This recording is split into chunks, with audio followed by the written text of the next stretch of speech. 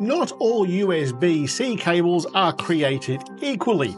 There are a number of cables around. You can go onto Amazon and they're bloody well everywhere. But there's a few things that you should look out for when you're looking to purchase one.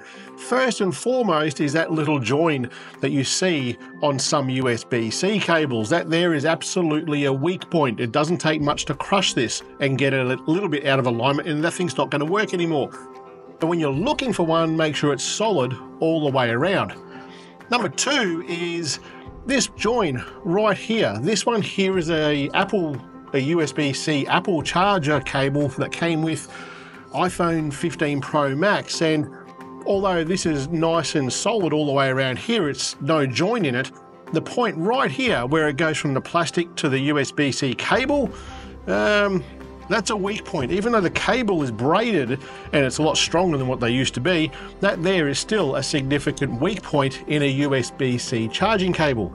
The other thing that I would say that you need to look out for is all the gimmicky crap that you can get these days. This one here is one that I've done a review on some time ago. It's a magnetic cable. It's just a cable. It's magnetic, but it doesn't, you've still got to roll it all up. It's just a gimmick thing, you know, it doesn't matter too much. I've been testing this cable here that Zyke sent me. You may remember I did a review for Zyke. They make all sorts of like external hard drives and things like that for phone photography and phone videography, all sorts of things that they make. And I think they even do charging like docks and stuff.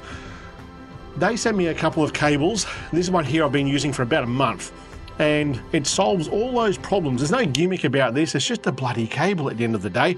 But it's USB-C to USB-C, it data transfers at 10 gigabits a second, and it charges at 100 watts. This is a pretty bloody good cable, and it resolves all those other problems. USB-C port here is solid all the way around. This here is metal at the tip at the end there. The cable itself is braided, so it's nice and strong. But this point right here, this is the main thing that I think this cable resolves, in the strength that we get through this. It's tonka tough. I've been using this cable for a number of things. I've been using it for all-night ASTRO lapses with the Lumilapse before, when I was using the iPhone.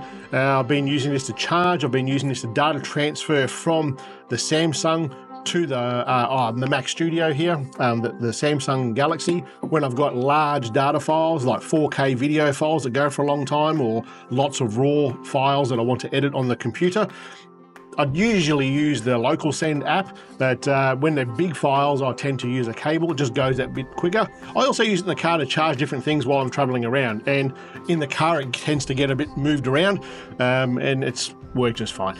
This comes in 1.5 meters, which is this one. It also comes in a 2 meter cable, and they're both the same, just the length is a little bit different. It's one of those things that is just, it's a friggin' boring subject, but when these things fail, your whole bloody thing fails. The wheels fall off and nothing goes right. You can't charge, you can't data transfer, all that sort of business. So you want a good cable. And I say it pretty much every time I review something. If it says it's going to do something and it does it, I'm pretty happy. So the Zyke USB-C to USB-C, I'll link it down the bottom. See you guys next time. Catch you.